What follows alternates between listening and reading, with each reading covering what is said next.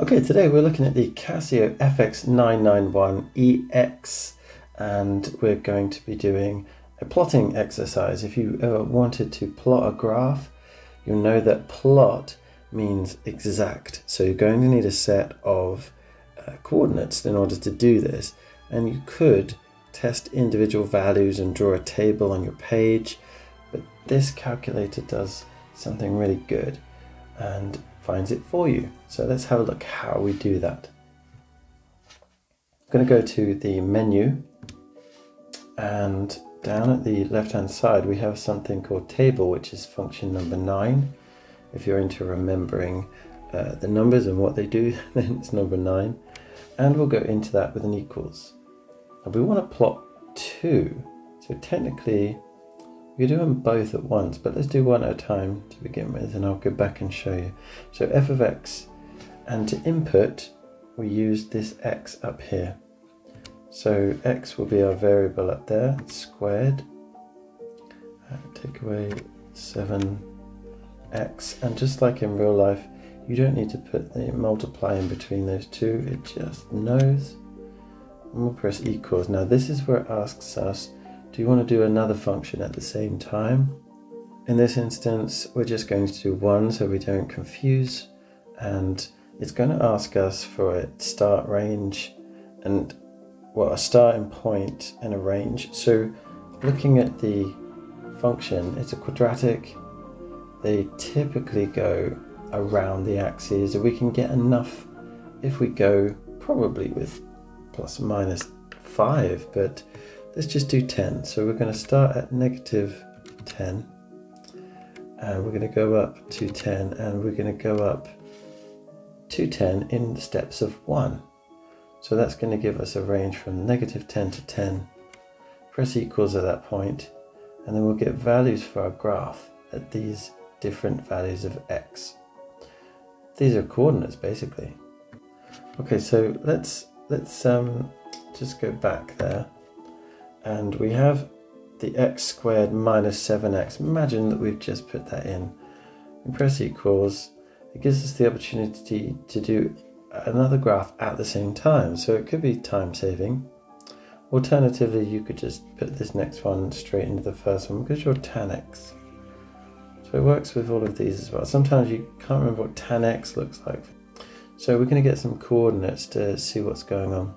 Now tan x, like all of the trigonometric graphs, will go around that center point. So let's have a look what range we'd like. Considering that we're going from 0 to 360, but I know the period of tan is like 180 degrees, repeats every 180, so I'm just going to go for plus minus 90. Now you might get greedy and think, okay, let's make a massive table. But I think if I went up in ones, this calculator may not handle it. I know you want to try it. Okay, it doesn't like it. If you ever get an error like this, okay, you can go back, right? So you can go to where the error was. That's not quite accurate, is it? That's not where the error was. The error was this. Too much, too big, too powerful. We don't need to change these numbers, but we do want to change the steps. So a reasonable amount of steps, maybe 10 degrees. Let's see if it can handle that. It's good. So at -90, we've got something. Oh dear, this is the previous one, by the way. You can't get confused with this one. This isn't the x coordinate. So imagine that last function we had at the top here. That's what that is. That's the problem we're doing too. You've got to know what you're looking at. Okay, so alright, so at -90, error. Something strange happening. Well, what do you think that is? That's an asymptote. And we can begin to get an idea of what's going on here. And our scale can be found if we just go down the table. Looks like the number never goes above 5.6. Alright, so if we keep that to 6.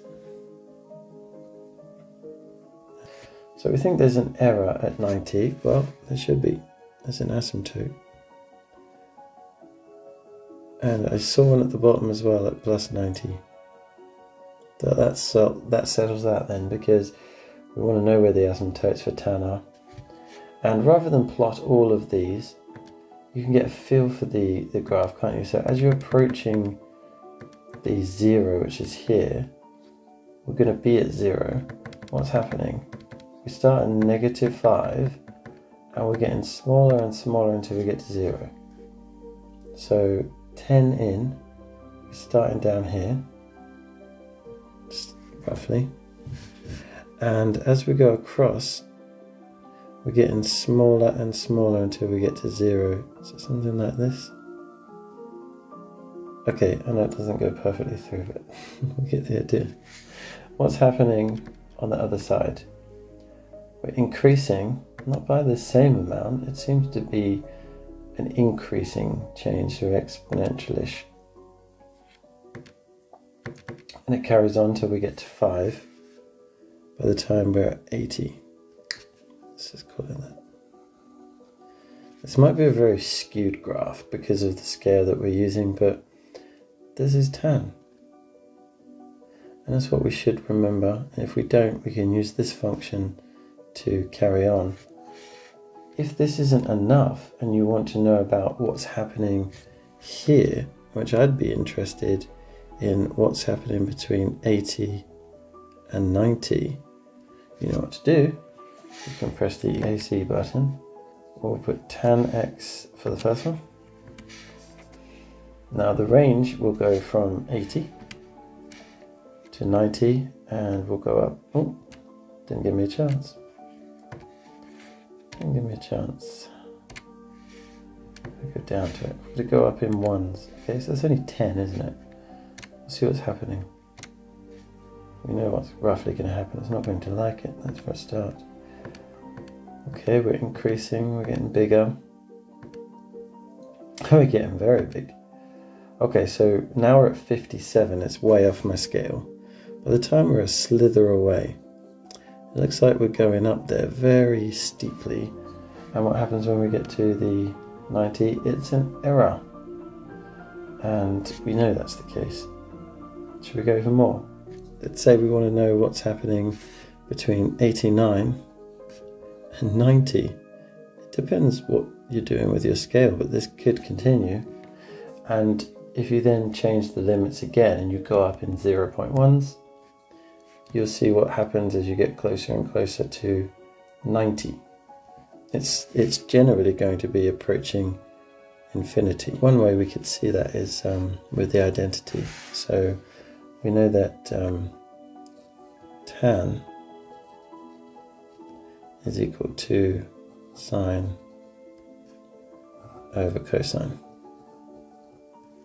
And if we look at the value at this point here,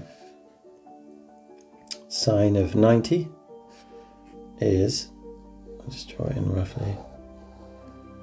I imagine that was 1. Okay, this is a poor drawing. It's something like that, but it's so skewed. Okay, it's so skewed, it's not going to work very well, but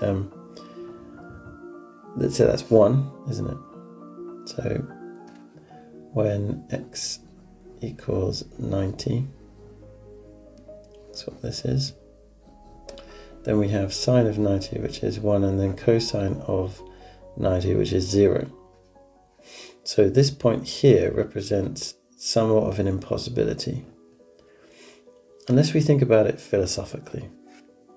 So this point, 1 divided by something small, should we say, just to start us off. You can imagine it's 100, right? It's something big, because this is small and it goes into 1 a lot. So 1 divided by something very, very, very small, it just gets very big. And something, call it 1, divided by something infinitely small. We can define 0 as something infinitely small. Okay, so if that was there, you would say it went in infinite times. I can count how many times this goes in. It goes in 1, 2, 3, 4, 5, 6. So That's 1,000,000 times.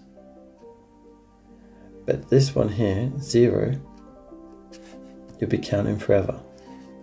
So sometimes we get this result in A-level maths, and we need to conclude about what we find. If this becomes a solution, we could define this as